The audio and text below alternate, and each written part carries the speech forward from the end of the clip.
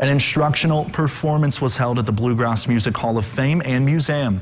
The music genre, often attributed to Western Kentucky native Bill Monroe, was on full display as Hall of Fame Executive Director Chris Joplin gave a musical history lesson.